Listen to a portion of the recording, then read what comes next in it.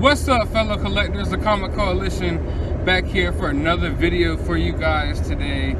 Today I'm not exactly sure what I'm hunting for, but I am going to go check a couple of Walmarts for Infinity War Wave 2 Marvel Legends.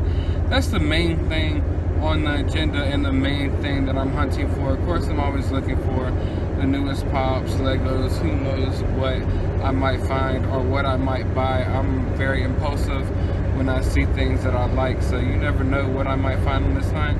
But first, I think we're gonna go grab something to eat. Are we gonna grab something to eat first, or are we gonna Yes, I'm hunt hungry. first? Alright, first we're going to grab something to eat, then we're gonna get on the hunt.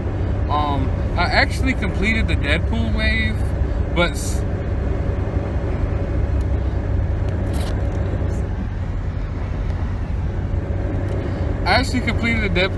somebody decided to misplace Sasquatch's head.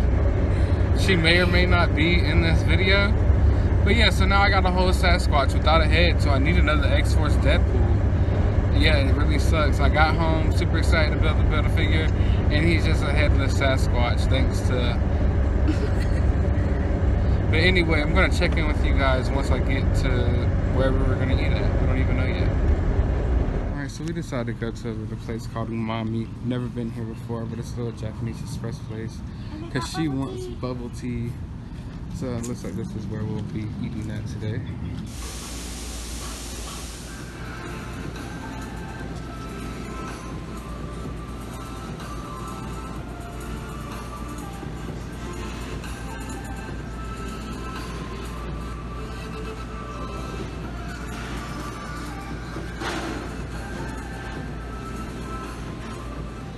Mine looks better.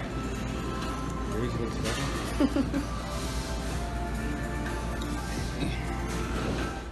So I'm also looking for like that Walmart exclusive Captain America pop, but I haven't been able to find it.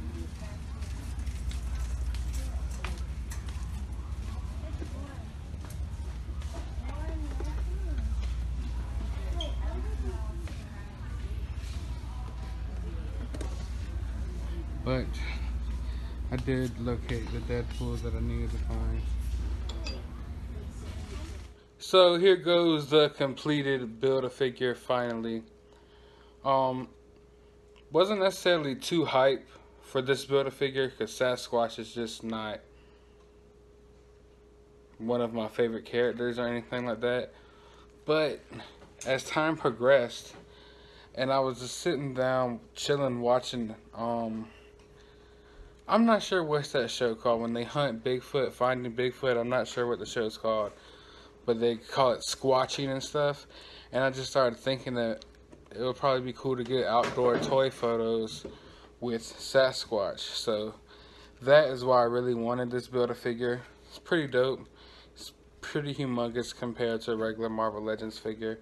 Definitely bigger than the Thanos that I just built.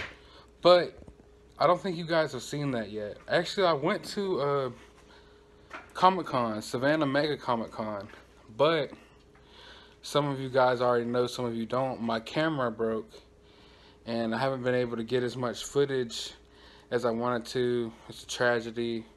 There's a lot of things going on, but yeah, camera broke, so I haven't been able to record. Missed out on a lot of videos and stuff and a lot of video opportunities, but I still have a couple of old videos that I haven't uploaded yet that you guys will be seeing sometime in the near future. But finally finished this guy. Now I'm going to show you a couple of my other pickups. It's new comic book day, so I did go pick up a couple of new comics, and I picked up some other things. So I'm about to show you that right now. I picked up this Lego set today as well. I got a lot of Lego sets lately. I still need to upload a couple of those videos as well. So for all you Lego lovers, there will be a good bit of Lego videos coming soon. I'm not sure if I'll build this right now or not. I'll have to see. I got like 2 or 3 other Jurassic World sets I'm working on. So this one I might just keep for like, you know, later on in life. Who knows? But we will have to see. But I definitely have a couple of Jurassic World sets that I've already built, and I'll be bringing you a review on those within the days to come. So one of the things I picked up in the comic book shop is I picked up a couple of these Marvel Essentials. I used to have a lot of these growing up. I wanted to read a lot of older comics, but considering how much they cost, you know, you can't really afford to get this many old comics. You know, it costs you thousands and thousands of dollars to get some of these issues. So I like the Marvel Essentials, and I know this says 50% off, but they were actually 75% off at my local comic book shop. So they came out to $5 a piece. So I got the Hulk, I got X-Men, I believe this is volume 7. Hulk is volume 4. And I got the Mighty Thor volume 5. Now just to show you like about how many issues each one of these contains, you can read that right there. A lot of times they have annuals and stuff as well inside. So here are the comic books that I picked up today. I picked up Domino #2 after missing out on issue #1. I've already read it, loved it. I'm definitely going to keep up with this series. I can't lie, Domino's one of those characters that I don't know a lot about, so I was interested in reading it after seeing Deadpool 2. I mean, I'm familiar with her character, but never really read too much up on her. Just saw her in random appearances in like X-Force and Deadpool comic books, but I was really pleased by issue #2, and I'm going to continue reading that series. Now, of course, I had to pick up the Invincible Iron Man issue 600. This is Bendis's last issue with Marvel before he goes over to DC, so this is really important. Definitely, he was really big for Marvel.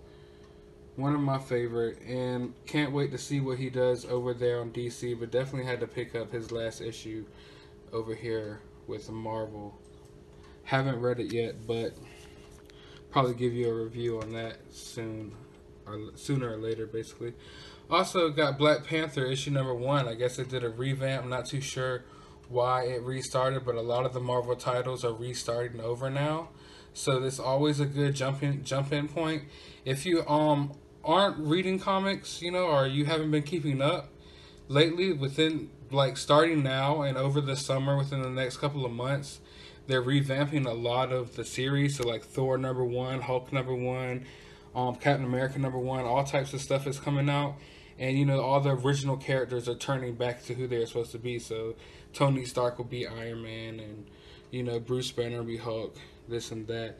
And this is Black Panther #1. It's obviously a variant cover, as you can see right there. Definitely a dope cover. Loving the artwork on this. Also haven't read this yet, but definitely looking forward to diving into that soon. And last but of course not least, I picked up this Chase Catwoman Funko Pop over at Toys R Us. Only paid $4.99 for it, so that's always a good deal. But I'm signing out for this video. Like I said, I got a lot of videos coming soon, some old videos that I still need to post, so keep an eye out for those. Make sure you subscribe and stay tuned for more. Hit that like button, and as always, you have a great day, YouTube.